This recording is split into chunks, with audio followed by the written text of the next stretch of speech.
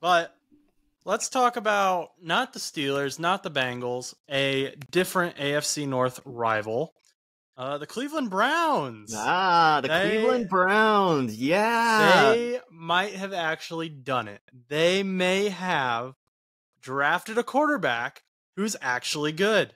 They might have done. It just might be, and it might not have been a first-round pick. It was a fifth rounder. He's a fifth rounder out of UCLA, 6'1", Dorian Thompson Robinson. But they, in Browns fashion, have screwed it up. They have Deshaun Watson still up there on Lake Erie shores. So I guess the question is, A, are you as impressed with Dorian Thompson Robinson as I've been? I think he has been playing very well in the preseason games, arguably the best of all of the rookie quarterbacks, in my opinion. Yeah, I would probably agree with that, but keep going. B, how short of a leash is Deshaun Watson on? I mean, they've got him on that huge contract, but last year he didn't really do super well. A lot of people said that was because of the rust.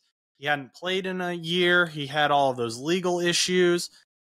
He's coming in. This year he's going to be elite. Browns fans seem really excited about him. I'm not really nervous about Deshaun Watson as an AFC North fan, if I'm being honest. I don't think he's going to be an issue for the AFC North. I don't think Dorian Thompson Robinson would be either at this point in his career, but I think he could be.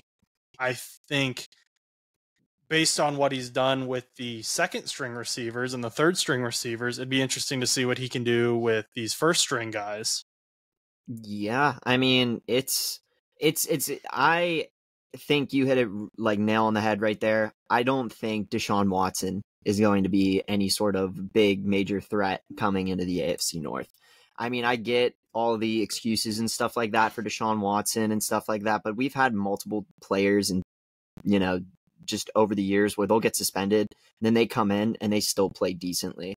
I mean, I can even go back, I think it might have been Alvin Kamara or Mark Ingram multiple years ago, when the Saints had both of them, and one of them was suspended, but whenever they came back, they still lit it up. And I go back to that as a small little tidbit of, stat based on that. But like, I feel like saying, oh, he's rusty and he had legal issues. Yeah. I feel like it's just a little bit of an excuse for Deshaun Watson right now. I feel like he should be at a lot better of a player. Go figure, considering he's been on such a high pedestal over the last, 6-7 seasons or however many seasons. And, he did well in Houston, and I get that. But even with like those couple of games he played for Cleveland whenever he was back and reinstated and he played in the regular season, he really wasn't all that impressive, in my opinion. I don't really think he was anything very special. But DTR, he honestly, as you said, I think he looks probably arguably the best out of the rookies. I mean, I haven't really been that impressed with Bryce Young. I mean, we'll talk about Anthony Richardson a little bit. Can't really see, haven't really seen too much from Stroud and some of these other rookie quarterbacks. I mean, go figure. I mean, DTR, he had, I think, 13 completions out of 25 for like 100 and some yards and no touchdowns or interceptions in the most recent preseason game yesterday. But I think that he has a lot of room to improve. And I think his total stats off the preseason are like 328 yards and 2 touchdowns, which is very solid, considering most of these rookie quarterbacks usually have like 60 yards and an interception. So I really think that, he could be a very solid player over time. And I hope the Browns don't screw it up for their sake, but they probably will. But that's just coming from an AFC North guy. That has nothing to do with me dissing on the Browns organization. Actually, it is, but I am an AFC North rival, being a Steelers fan. I'm sure, you feel the same way, being a Bengals fan. So we'll see what happens. But I think DTR has been kind of impressive. Pretty impressed, even with the bad tie game yesterday that I got to witness. It was not a fun game to watch. I was watching his film before the show, and something that really stuck out to me was his decision making and his ability to put it in a tight window.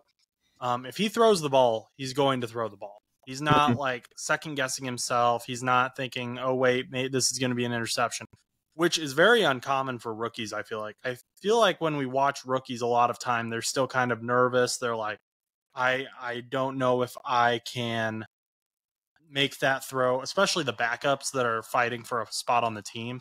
Obviously, Bryce Young, he's kind of already been told he's going to be the starter. I think CJ Stroud, it's pretty much assumed he's going to be the starter, even though he's in that quarterback battle with Davis Mills. Still think Mills could be better, but yeah, I mean, we'll find out week 1 who they decide the starter is, maybe before that. But Dorian Thompson Robinson, DTR, he's not playing against Jalen Ramsey. He's not playing against Sauce Gardner. I get that. But he is also not a starting caliber quarterback right now in the NFL's eyes. So he's already making these throws, fitting it into tight windows, making sure he's able to lead his receivers so they have space to get some yards after the catch. I think if Kevin Stefanski wants to keep his job and Deshaun Watson is not doing well, I think Kevin Stefanski is going to get to a point where he is going to say, all right, Deshaun, I know we're paying you like way too much money in guaranteed deals, but go sit on the bench. Dorian, you're going in.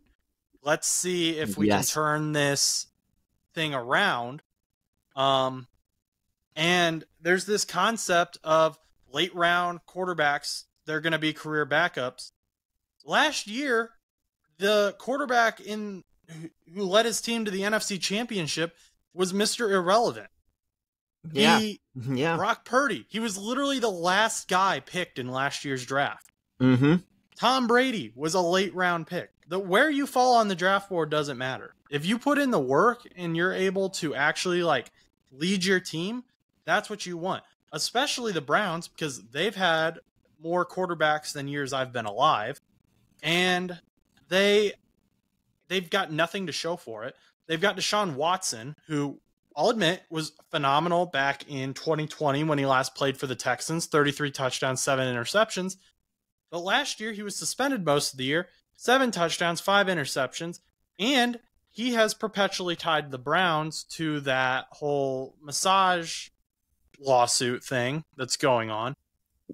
If he's not giving you wins, why would you keep him on the team? Yeah, it really doesn't. It really shouldn't matter how talented he was 5-10 years ago. I really think it matters about how well they're producing now. And go figure. Obviously I know what the Browns are probably going to do. Obviously they're definitely not going to let DTR start week 1. Absolutely not. Right. I know for a fact it's going to be Deshaun Watson unless Watson gets hurt sometime in the preseason, hurts his little ankle or something, and then is out for 6 weeks. But I think what they would do is I think they would have Watson run through, and then they might pull a Steelers type thing where if Deshaun Watson isn't producing to that level that they want by week 4, maybe they're missing out on some like clutch plays. Maybe, they lose to, do you guys play them at all in the first couple of weeks? I know we do. I know we play them we play the Browns week 1, I believe.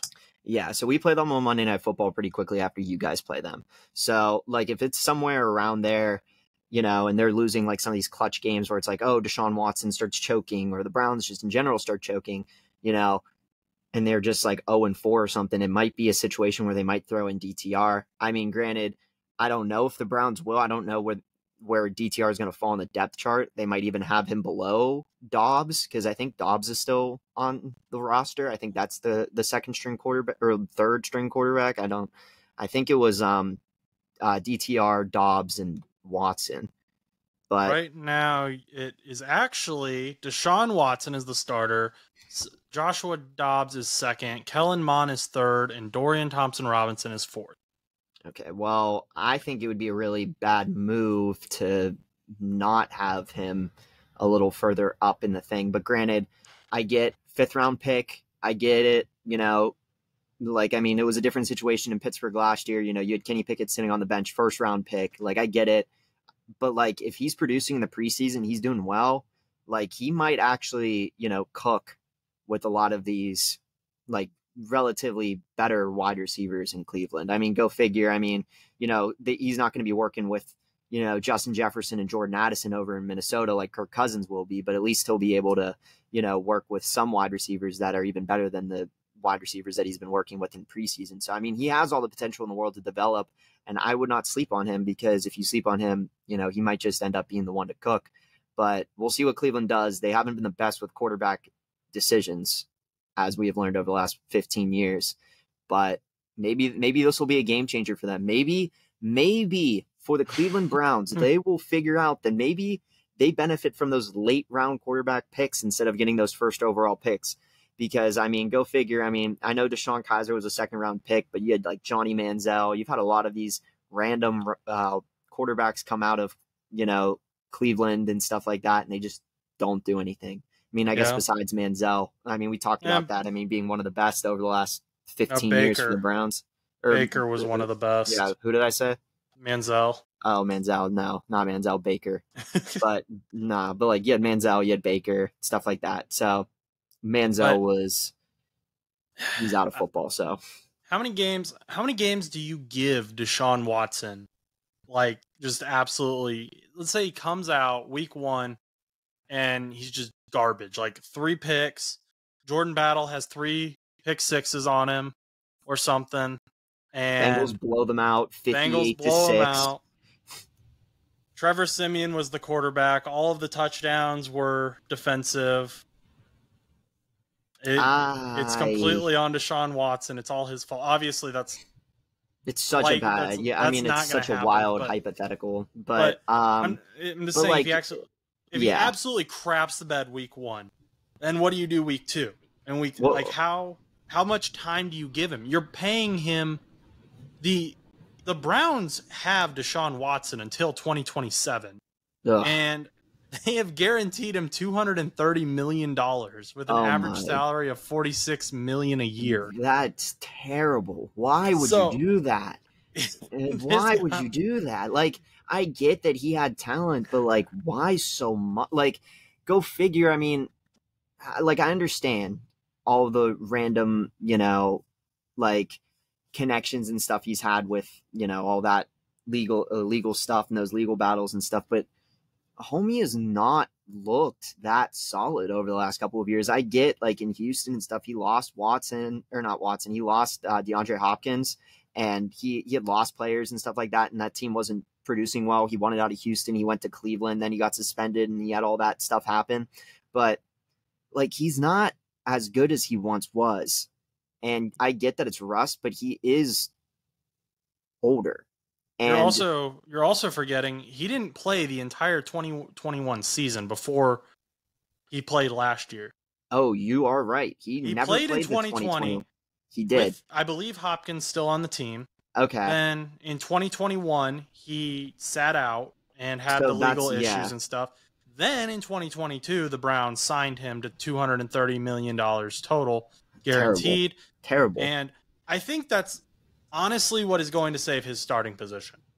But I think Deshaun Watson could come out, do anything. He could go out and throw 5 interceptions, and the Browns organization would have to say, he's our guy. We have to run with him. We have to pay him. We gave him the entire salary cap. Well, and I think the thing is, and I did forget about him sitting out. I totally forgot that he was battling all those legal issues and stuff. I thought he had played that season, but COVID years were just like kind of a blur to me for those seasons. I don't barely remember anything, I swear.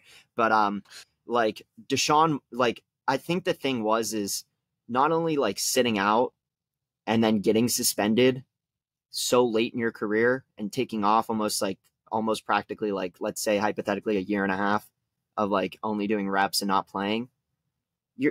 We've learned this with running backs. We've learned this with people just sitting out in general. It doesn't end well. And so under the circumstances, I understand why, he had sat out and all those different circumstances. But in this specific thing right now that we have going on in Cleveland, it was a terrible move to sign him to that huge of a contract. And if he doesn't produce, obviously, like, if he's $230 million guaranteed, regardless if they cut him or not, he's going to get that money one way or another.